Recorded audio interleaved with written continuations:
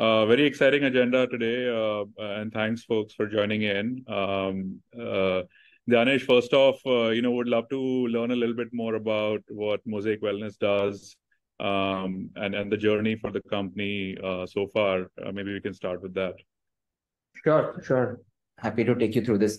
One small disclaimer, I have a cough and cold, so pardon me for the occasional sneeze or cough here and there that might happen over the next few minutes. Ankur, we are now a 3+ year old health tech platform. What we do at Mosaic Wellness is we are building full stack health and wellness platforms that helps consumers solve for elective health. And maybe I'll spend just a minute diving into one or two of the buzzwords I used here. So what the platform does is maybe more clear. What we mean by elective health here is think of healthcare problems which are clearly perceptible and visible to consumers, but at the same time, they're not at a level of seriousness which could, for example, kill you or debilitate your lifestyle in a significant way. I'm talking of areas such as, for example, skin health, hair health, sexual health, sleep disorders, and so on. High incidence problems, but which most often end up going untreated or uncared for. Given our healthcare system, the way it's set up is actually more set up to deal with both acute and very severe chronic disorders. And we've been trying to use the second buzzword I used, which was full stack health platforms, is we're trying to create digital health platforms that can help consumers solve for this. And how we do that is by using a combination of curated content, communities, consultation, and products. Through the content that we have on the platform, the communities of users which we have created who have like-minded areas to discuss, consultations with experts on the platform, and specific products curated to help alleviate or solve for those problems. So that's what we've been building. We run 3 platforms catering to 3 different segments of consumers. Man Matters being the first one that we started 3 years ago, catering to men's health. Be Body Wise, which caters to women's elective health, and Little Joys, which caters to healthcare needs of children. So that's what we've been doing. It's been about 3+ years. We started around the time COVID hit us. So it was kind of a memorable start, and here we are now. So yeah, I hope that gives a broad explanation of what we do as a business. No, absolutely. Being born out of COVID, I'm sure would have been an interesting journey. And like many great businesses which come out of recessions and adversity, we're very excited to see how Mosaic has been shaping up from the sidelines. Fantastic, Dhyanesh. And a lot of our audience, of course, comes from the finance domain, right?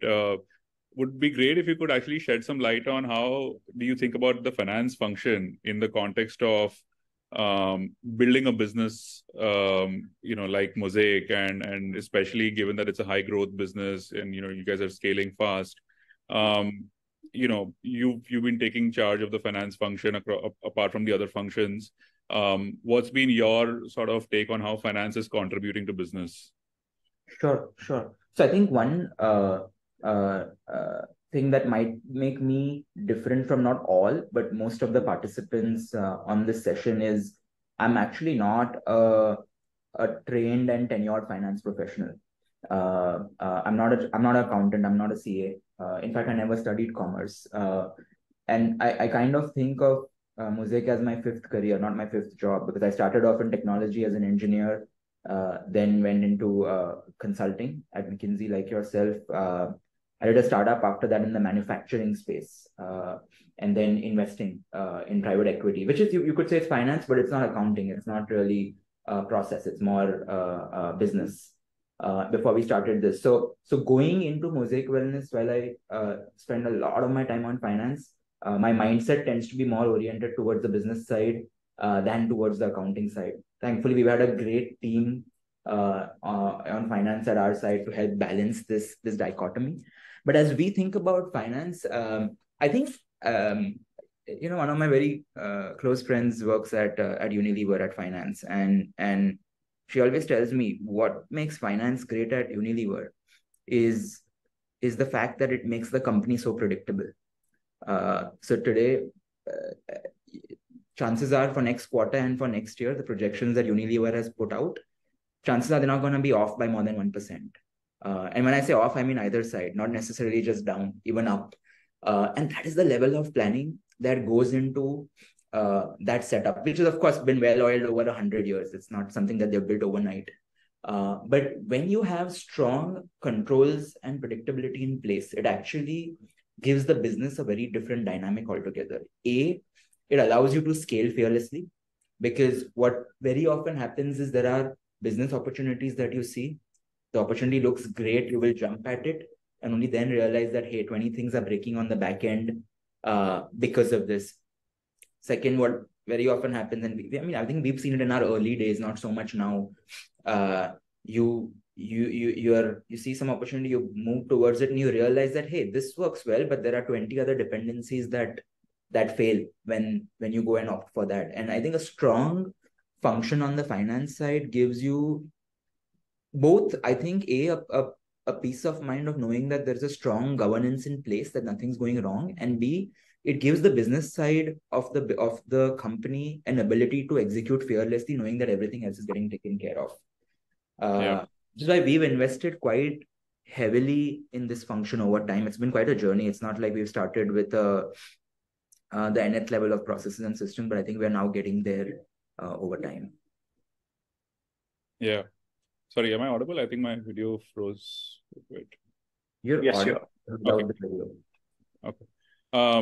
No, that's, I love that perspective of bringing, the role of finance, bringing predictability to business and allowing you to scale rapidly and fearlessly. I think that's a great articulation, which is very, almost counterintuitive to how a lot of businesses in India have been built, across manufacturing and across some of the other segments, right? Where, yes, controls are put in to the extent possible, but, finance is often an overlooked function to some extent. The amount of investments that go into finance are never treated at par with, the amount of investments that would go into some of the other functions, which are more revenue driving, for instance. So when you say that, you guys have invested a lot in finance, I would imagine it's it's slightly different as a perspective compared to a lot of companies, who grew over the last 1 to 2 decades. Talk a little bit about what prompted this, thinking. Was it something that you guys had, envisaged right from day one? Was it a learning that happened? Did something change on ground that, prompted you to sort of say, hey, we need to build, predictability in the business, and hence we need to start into investing in finance as an org? Yeah, so I think it has been a bit of a journey. And in my mind, when you compare, you made an interesting comparison that you said manufacturing companies who have been built over decades. I actually think for some of those, not necessarily all, it might be okay to be more measured in how they invest in this function. The reason some others like us have to is because, it's a very interesting dichotomy. In a young startup, which is growing fast, hypergrowth is the dream of the business team, and it is the nightmare of the finance team. Because what happens, right? Like if you look at us, we are a 3-year-old company, 3.5-year-old company. So there is one view to say, hey, it's just 3.5 years. So you're still early. You are allowed to not have the best systems and processes because it's barely been a few years. You're allowed to make mistakes. But the contra view is, oh, okay, who cares about how old you are? The fact is that you have so many hundreds of crores of revenue. The fact is that you're doing so many thousands of orders a day, and that you have so many channels, and you have so many geographies, and you are potentially looking to maybe even go public in X number of years, or you have XYZ number of investors. You have now a large team. So the oversight that a few people have, which you earlier had when you were small, is now dwindling by the day. So all of a And then you realize that, hey, you don't have a choice. If you were to grow very slowly, very basic process can actually keep pace with where you are. Contrary to that, if you have hypergrowth, which is the best problem a company should have, out of all the problems, that's the one I want to deal with, which is where you need to invest.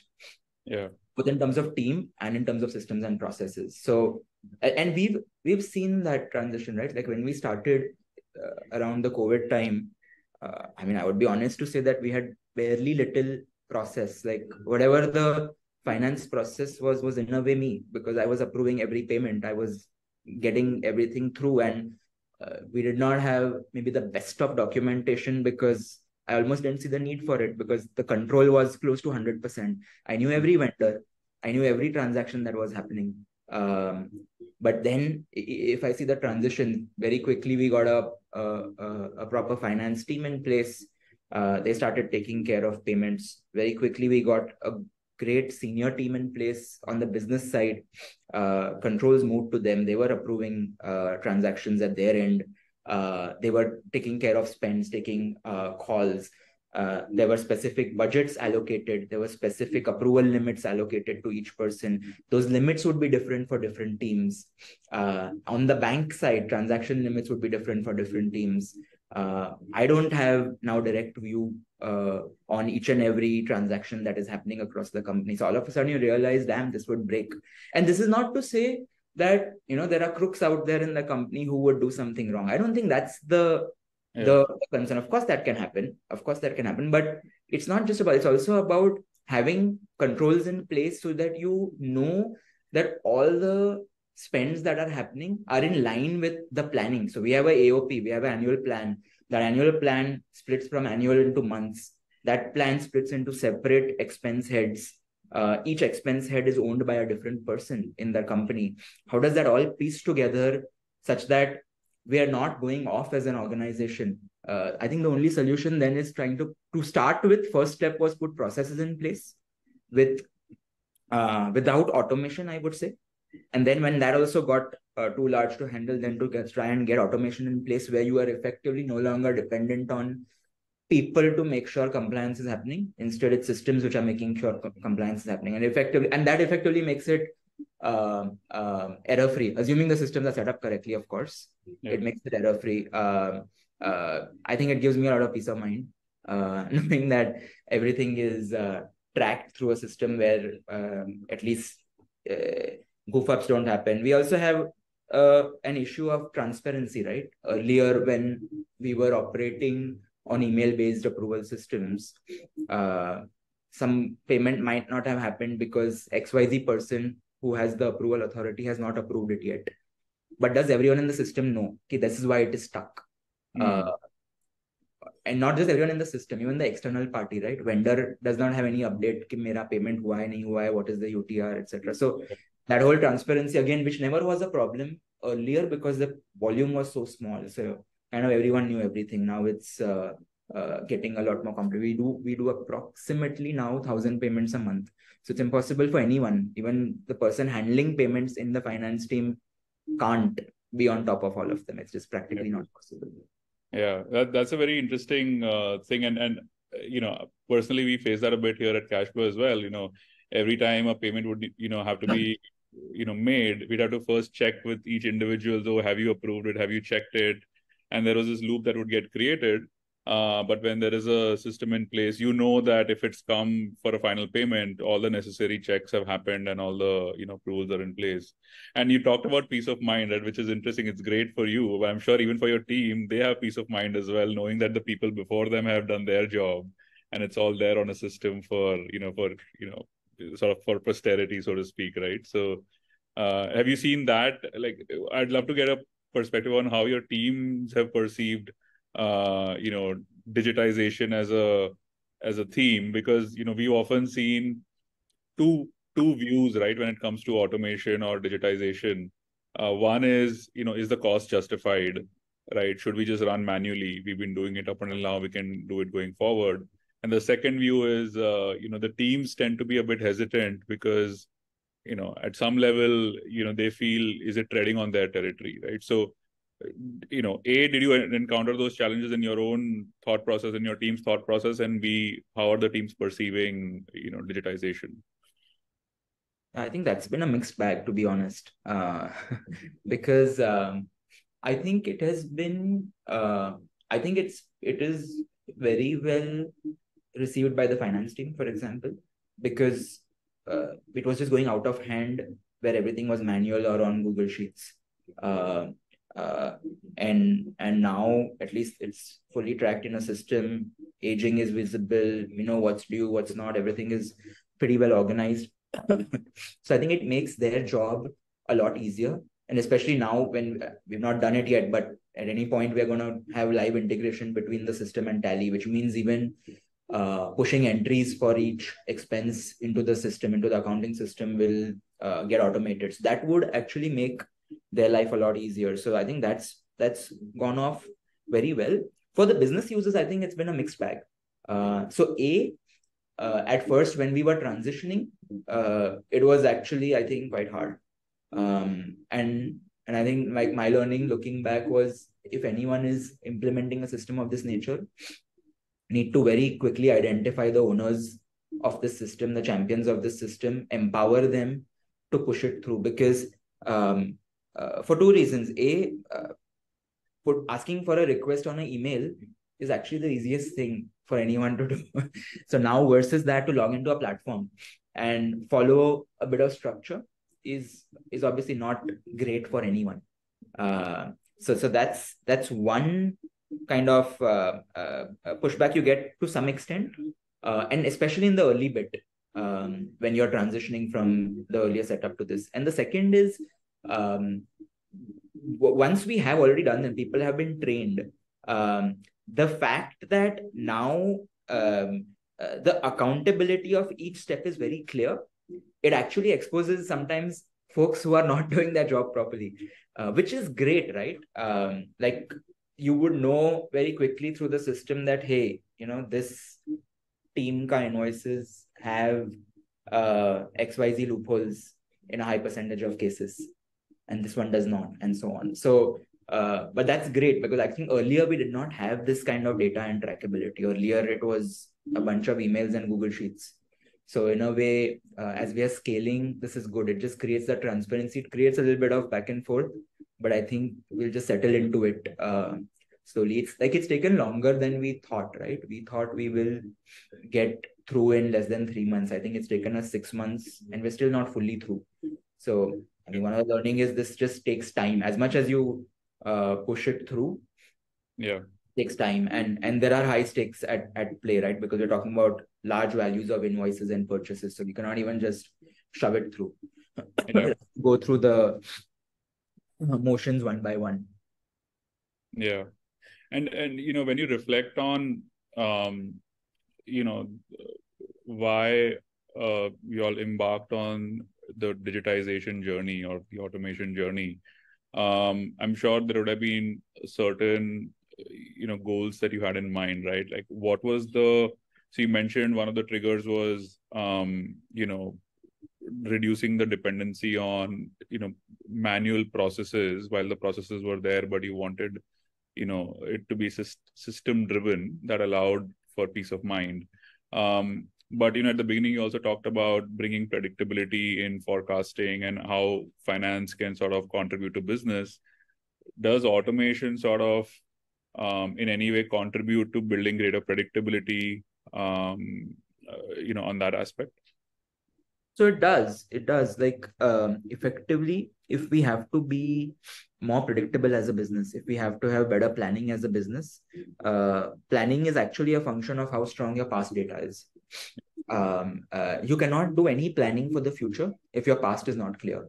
So I think any planning starts with how accurate your past data is. And when I say, it's not actually just accurate, it's also how rich the past data is. So like just to put it very simply, to say that, okay, your purchases are X crores per month is accurate, but that's not rich data for planning. Versus to say that, okay, it's so much, it is this much by each vendor, this is the aging, this is how the credit profile is panning out, etc., is far more useful for your future planning. So I think in a way, having this has helped us get more granular in what we can plan for the future. I think it'll get a lot better because as of now, we've not moved our entire expense base to the platform. Today, some of our teams are on the platform, some of them are not yet on it, which we will probably do over a period of time. So in that way, it's made planning a lot better. It's made transparency a lot better because every team now knows what is happening to their payments. Where is it stuck? Even if it is stuck, even if finance end it's stuck, then even that is also visible, or it's stuck at some business end. The partners who are getting paid are getting their updates, so they know UTR aa gaya and not so on. That was one of the most dreaded tasks for a finance team was sharing UTRs. So that kind of gets solved. So yeah, in a way, I think it's moved a lot, but on the planning front, it's just helped in getting us more granular and accurate data on our cost base, which earlier was again lying more in spreadsheets than in systems. Yeah. That's it. One of the conversations I was having with a very large company, $1 billion plus, while they would have a view on their overall sort of payables and receivables and the broad aging, but they never had a view on how to improve their working capital cycle, especially on the payable side, because the next level of granularity to say for which segment of vendors what is the actual period for payments versus what is the stated period on paper, that level of granularity was very hard to sort of determine. And then over time, as you start seeing your own payment behavior at a very granular vendor level in data, invoice level data, you can start identifying pockets of optimization around, okay, these are the segments where, we have the right kind of payable credit periods, and here are segments where there could be, ways of improving it. I don't know if, that level of granularity and visibility was there earlier for you guys. Is this sort of helping, achieve some of those goals? So, maybe specific to us, from day zero, we've been pushing a culture of very high granularity on data. So we did have these views. The only caveat is, again, all spreadsheets. So then sometimes you would realize, hey, there is a human error somewhere, someplace, right? Which happens, which I think it happens to any of us. I do it too.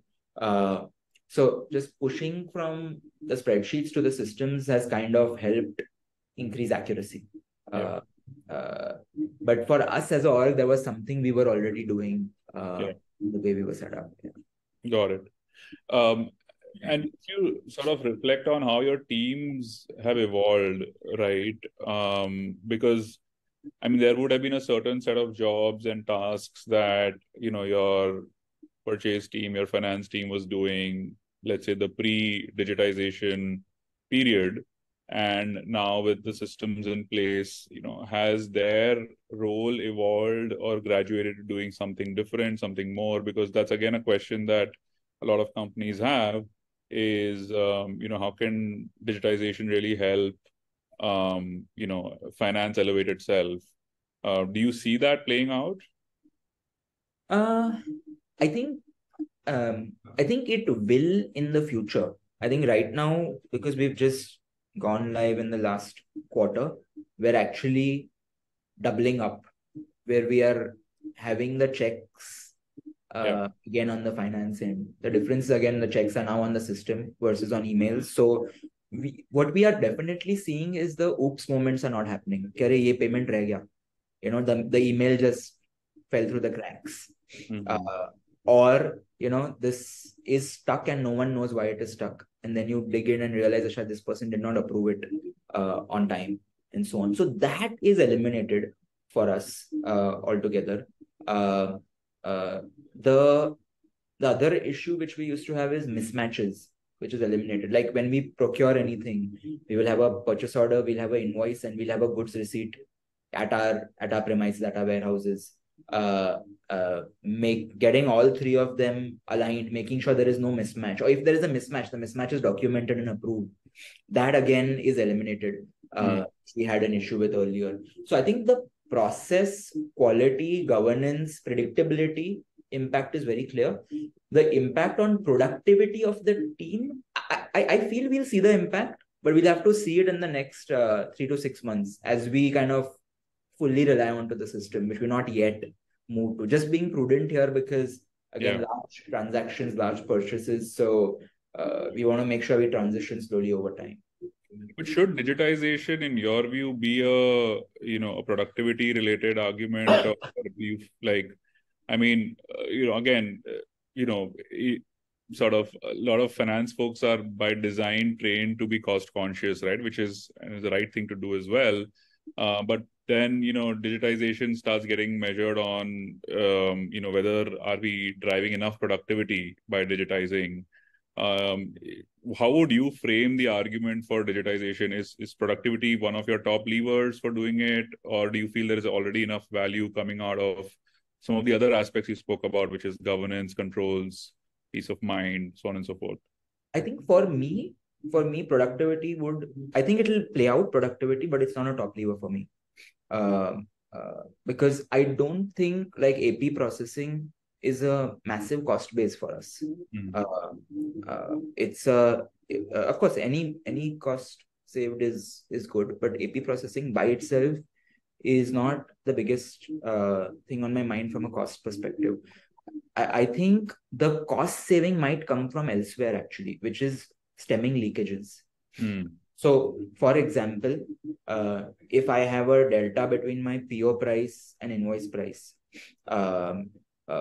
if that is flagged by the system, and on flagging, there is a very high chance that it's actually a justified delta, in which case it will get approved with an exception, which is documented. But if it's not, which happens now and then, again, it doesn't happen because someone's trying to swindle you. There are just natural human errors that happen.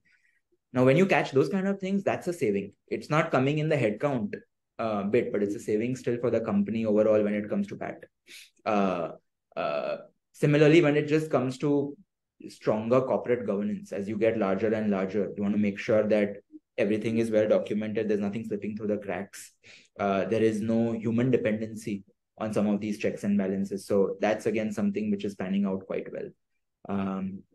Productivity maybe improvement aayega, but I don't think top lever in my mind. Yeah, and that's fair. And as far as your vendor communication is concerned, you talked about how conveying simple things like even a UTR would be a challenge. Has that process sort of improved over the past few months? How are your teams perceiving that? That's become a lot better. I would say actually the UTR bit is actually not a challenge, it's an irritant. Actually, if you think about it, kaam kuch nahi hai. It's such a simple thing. Like someone is just pull a 16-digit number and send it across, right? It's not it's very far from what I would call a challenge. But the problem is these are irritants. These are irritants which, if someone has got a well-planned 8-hour day, ki mujhe ye karna hai, and in that 8-hour day, if that 1 minute irritant comes in between, it just messes up the day. So I think these kind of things help in just making sure people focus on value additive work and move away from work which actually should not be done by any human being. So I think that's helped, and vendors are happy, right? Because the moment the payment is happening, they're getting intimated, which earlier would happen when the business team would not know when the payment has happened, because business team would have raised the request. When it finally gets approved on the bank portal is something which they would not have a view on.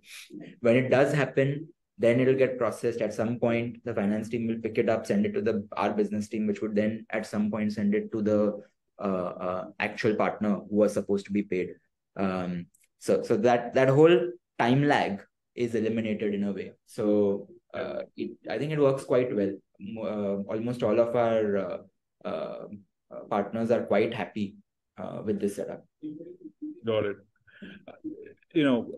Sort of want to get a little more tactical, right, for benefit of the audience. When finance leaders or business leaders think about digitization, first of all, what is a good time, or when should they start thinking about this for their business? Is there a right time? And B, what should they be, what should they be keeping in mind when taking up such projects? I think the first step is to not set the target as I want to digitize. I think the first step should be absolute clarity on what is the problem I'm facing which needs a solution. Because that problem might be different for everyone, right? Like you mentioned, like productivity, is that the problem, which for me it was not? Or is it governance? Is it compliance? Is it getting a specific type of check in place? Uh, or is it optimizing working capital? It could that's something which will also help, because now we're through the system, we're able to set future dates very efficiently. We used to do that earlier also, but again, all manual. Now this is something which we can do through system. So these kind of, like, what is the core problem to solve should be very clear. Like, I would actually encourage people to write it down. Okay, this is my one problem, or maybe 2-3 problems, if not one. Once you've written it down, I would say step one should be, does it require a system to solve, or does it just require a process to solve? And they're both different. Like in a very, very early stage, a system might be overkill for that matter. So I would think carefully, if this is my problem, is it because I have a crap process? Or I have not thought it through, I have not put the right person behind it? Or is it actually now too big to solve? And getting that clarity, and once the clarity is that this is actually now large enough where it requires a system solution, then going for that, I would say, again, something we did, I don't know right or wrong, our biggest criteria when we were trying to, once you decide that you need a system here, the next question obviously is whom to go with, which is a very complicated question to answer, because there's not like there's one great solution out there and everything else is bad. Figuring out that and the criteria, like for us, one of the big criteria, Ankur, you are aware, is we, like, again, I think one of the mistakes a lot of companies make is you adopt a system which ends up defining the process versus finding a system that adopts your process. I don't want to change the way 300 people in a company operate because I got a new system in place. Ideally, unless of course my existing process is crap, which is a different scenario. But assuming the existing process, okay, you need to find a system which makes so what is the, like, spending some time to be very clear that out of all the partners that you could choose, who's able to really give you something that will slip in easily into your existing processes and systems, which was a challenge for us because we wanted the system to be integrated with our warehouse management system where all our purchases, inwards, etc. happen. So I think being very careful about whom you select such that you are comfortable that these people will be able to deliver something that will work for my people and my processes and my needs, and not just going for like whatever is a known name. So that's something to be very careful about. And last is knowing fully well that the implementation is going to be somewhat painful. So have champions in place who are empowered to do this and who have the bandwidth to do this, because in the early days, it does take some time to push this through. Of course, then it gets very smooth and it gives a lot of comfort once it is done. But that's what, if I look back at our last 6 months on this journey, that's what I think I would advise others who are looking at this. Yeah, no, that's awesome. And, we'll probably pause in a couple of minutes for any Q&A. But before we do that, would love for you to talk about, just to sort of, summarize this whole thing, right? What was the, process before you digitized your AP function? If you can help the people visualize what it was earlier and what it is today, I think that'll really, help bring this to life. Sure. So I'm going to skip the part in the early part of our company's journey when we were really small. But if I just say 6 months prior and 6 months post. So what we were doing earlier is we had approvals in place with each of our business leaders on what expenses they can do to what amount and so on. They would effectively raise purchases at their end. It would get approved based on hierarchies. All of this was over email. And as and when the goods or services are delivered, the payment request would again get raised, which would again be over email. Of course, the finance team would transcribe it all into specific Google Sheets where we would maintain the tabular data. And for goods, physical goods, which would actually get delivered to one of our warehouses, it would again get verified against the actual goods received note at the warehouse. So that's how this whole process would work earlier. And that process was, the matching of PO, GRN, invoice. How was that happening at that time? All manual in that case. And actually we were not, it was all manual. And the POs were also raised on a separate system at that point of time. So it was not even one system that we had. So actually, if I think about it, process was exactly the same as we have today, but it was different systems and very manual. And the issue with manual is, as volume grows, there tend to be slippages there. And which is what I was saying, like we wanted a system which could map our process and not vice versa. So what we got in effectively is doing the same thing, but it's just all automated. We have OCR in place to read the invoices. We have the checks being done automatically. We have tolerances which are being put in. So we have a allowable tolerance between PO and invoice value, which can get auto approved, versus one which is beyond that, which again goes into its own approval workflow and so on.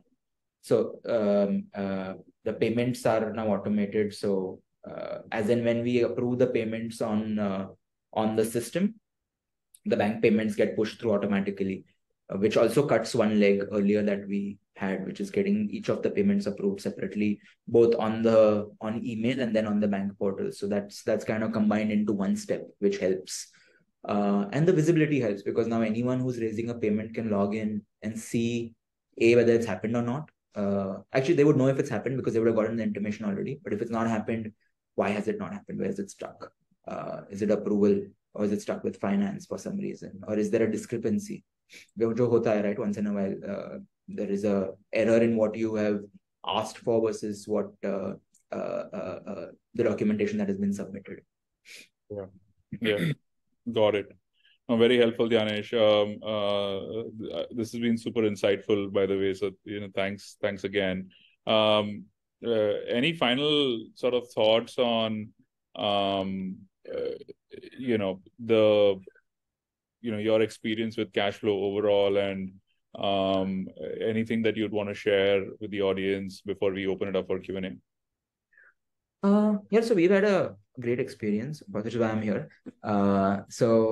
It's been a great experience for us. I think for us, the single biggest positive has been the ability to get the system to map our processes and not vice versa. I would be very wary of getting something that just tinkers with our processes in a significant way. And we've been able to get that support from the team to make that happen. I obviously, I guess part of it is also that you're not sitting on a legacy solution created 10 years ago.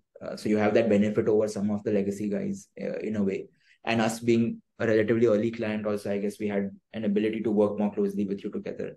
But I think that part has been great, and we've been able to integrate it with all of our internal systems now, which is where I think the magic happens there. Getting another system which operates in isolation, to your point on productivity, it actually might become counterproductive. If a system comes in, Joe just becomes a workflow for approvals and everything else remains separate. So that's something which we managed to avoid.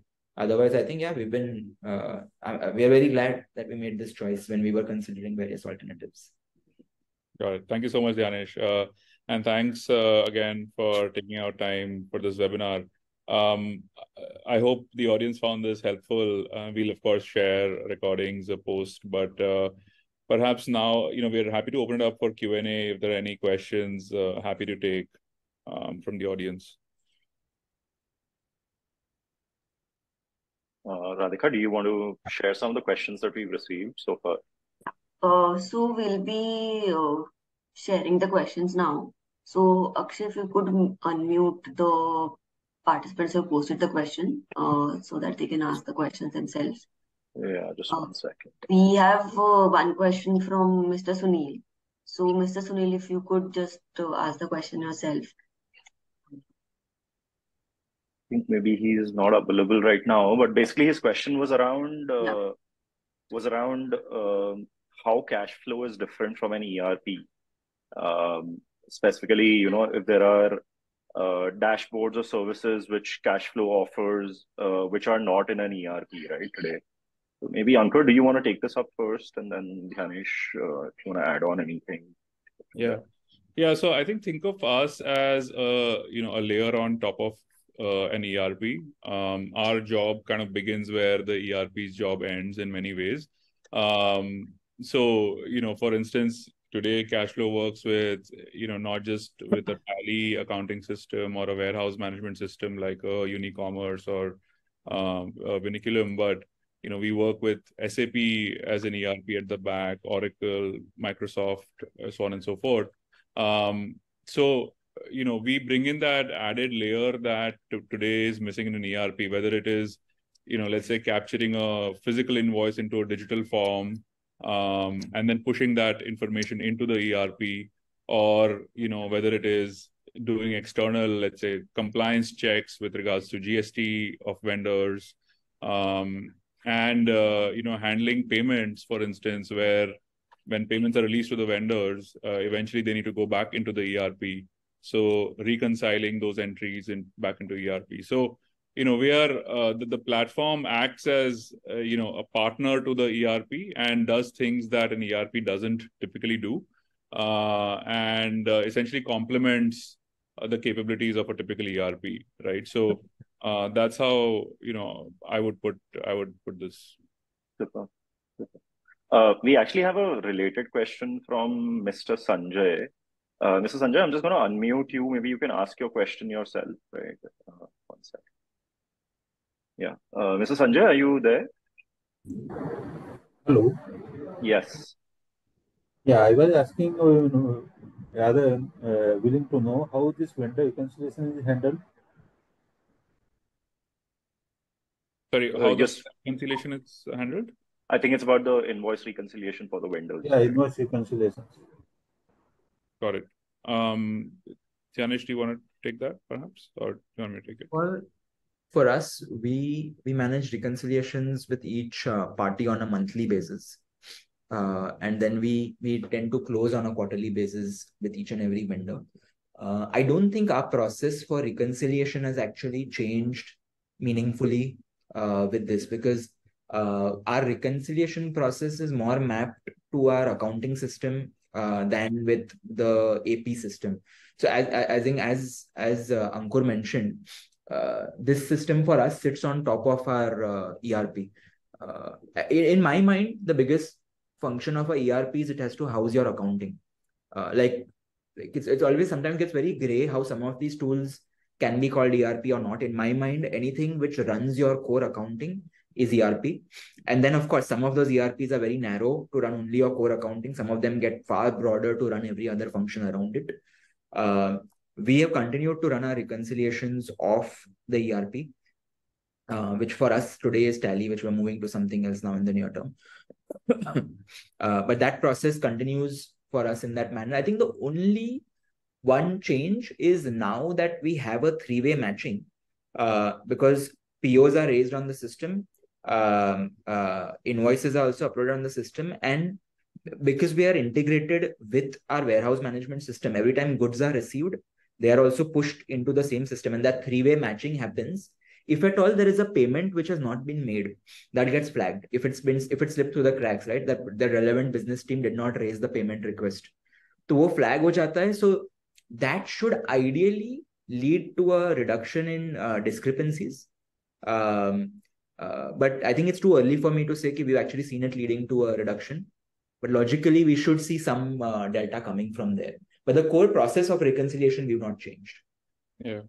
And just to add, I think what we've seen across some of the other clients which are a little more mature also is that in many ways the actual reconciliation process with vendors now is almost a near redundant activity because of all the controls that are in place both at the invoice booking stage, where the PO, GR, and invoice necessarily end up getting sort of reconciled, and finally even every single payment that is being made is immediately reconciled in real time. Very rarely have we seen clients having mismatched ledgers with their vendors as a result of these checks and balances that are part of the AP process itself, right? So the room for mismatches itself comes down dramatically over time. Super. Thanks. Thanks, Mr. Sanjay. Thanks, Ankur. Thanks, Dhyanesh. Radhika, do you want to move on to the next question? Yeah. So the next question that we have is being one of the early customers, can you talk about the transition and the journey you embarked on with CashFlo? And People having some tech issues here. Yeah, I think read the question, but it's typed out here. So let me just, for the audience's sake, right? Like being an early customer of CashFlo, can you talk about the transition and the journey you embarked on with CashFlo, and how users adopted to the new systems and processes in place, especially in the context of a fast-paced startup? Are AP teams more welcoming to the change in a bid to automate?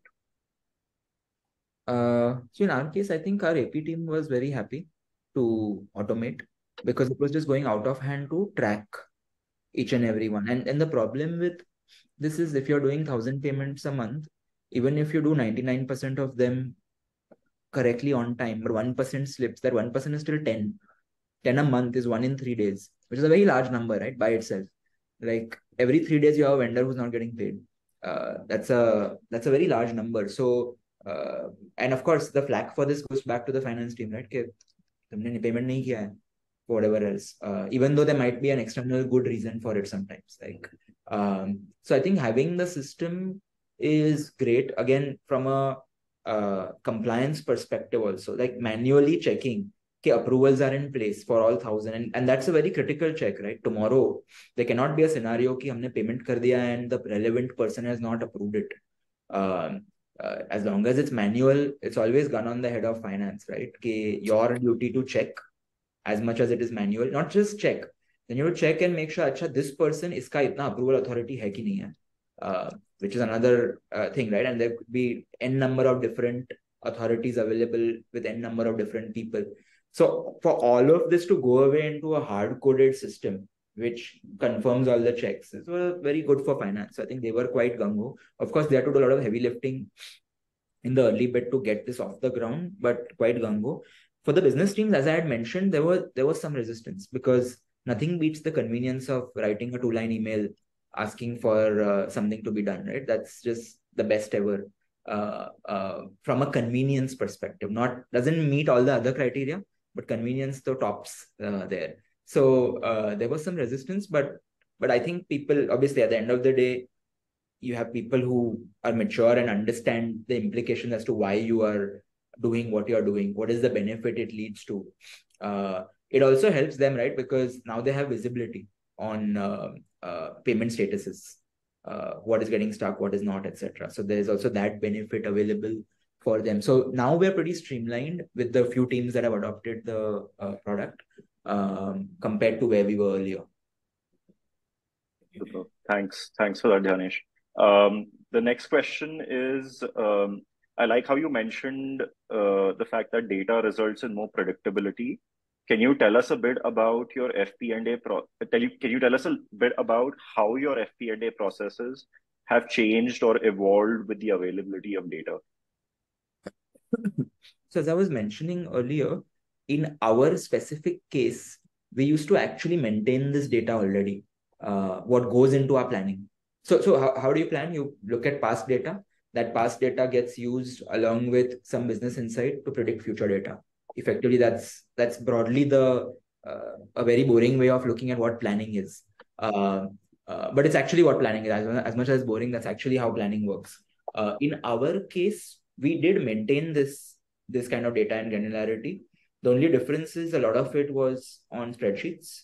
Our accounting system had the data, but our accounting system did not have the kind of user friendliness and granularity in output to give us those cuts. So a lot of it used to just get like, as a company, we run a gazillion spreadsheets. And in one of those is where this used to be. Now it just gets a little more organized, and accuracy of the data is at least not in question. The moment you are running stuff on spreadsheets and a large number of those spreadsheets, you know कि किधर ना किधर तो error होने वाला है. It's only human. So that confidence on the data just goes up with this for us. Got it. Okay, last question before we wrap it up is how much of your AP team's bandwidth went into these day-to-day struggles previously, right? With vendor queries, with audit and other processes. And has CashFlo actually been able to alleviate some of these issues and free bandwidth across functions, right? Like procurement, finance, risk. So yeah, what has the impact been there? So as I mentioned, I don't think I think the manual process, while it doesn't necessarily have an infinitely higher time required, I think it has very high irritants because it's all manual. Someone will say, "अरे मुझे ये चाहिए. What is the status of this? इसका UTR दे दो." Someone will ask, "ये किधर अटका है?" Each of those things, it actually takes only 1 or 2 minutes to check. ऐसा नहीं है कि it's a day-long task for someone to check that. The problem is it is so unstructured that it becomes a very massive irritant. Like, I think people operate very well if there is clarity on and consistency on what you need to do when. These small, tiny darts that keep coming in the middle of the day from anywhere and everywhere, वो भी कोई WhatsApp पे पूछेगा, कोई Slack message करेगा, someone will email, someone will call, someone will come over your shoulder and say, अरे वो बता यार उसका क्या हुआ, and so on and so forth. It's just, I just think it's very disturbing. So I think that part just moves away to having transparency on the system, which helps. I'm still not sure, as I was mentioning, how much will it change productivity versus just give people more transparent peace of mind in how they operate. Yeah. Got it. Just to sort of add there, I think the way we all think about productivity also sometimes is very how many minutes or how many hours saved, but it's also the context switching, right? You get drained faster if you're having to constantly handle multiple queries which are not part of your planned day, and that leads to people getting just more tired and not being as focused and productive in their day-to-day work.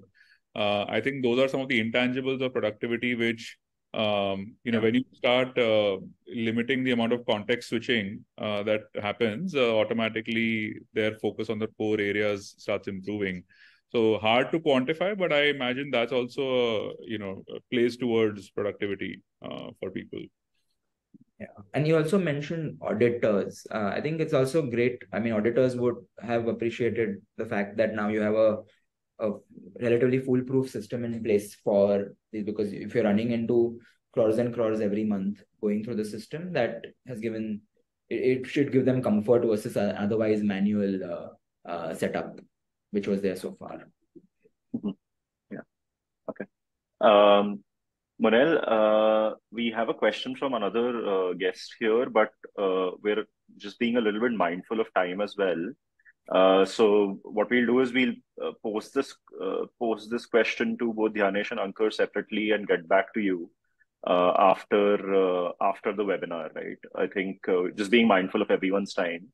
I think it's been a fantastic session like today. Got a lot of insight into finance automation, definitely, but also I think it's been a new perspective has been introduced in the sense that like finance automation doesn't only have to sort of enhance, let's say, the AP function or the AR function or these tools which essentially help day-to-day tactical improvements in processes, but the availability of data, the accuracy of the data, the up-to-dateness of the data also helps us in better financial planning and analysis. So I think that's been a great insight. Dhyanesh, thanks a lot for your time. I think fantastic having you over and to share your insights of growing a business 0 to 1, 1 to 10. And we'd love to have you over again, like in the future at some point. And, like as Mosaic grows, I'm sure there'll be more insights to share as well. So thanks a lot for your time. Ankur, thanks a lot for your time as well. Yeah, thanks a lot to everyone who joined the webinar today. If you have any questions, any counter questions, please feel free to share them with us via email. And we will be sharing a recording of this webinar as well by tomorrow or day after with everyone who joined today. So thanks a lot again, everyone. Thank you so much, Akshay. Thanks so much, Dhyanesh. It was an incredibly insightful conversation. So really appreciate it. And yeah, hope to speak soon. Yes. Bye. Bye, okay, everyone. take care. Bye-bye.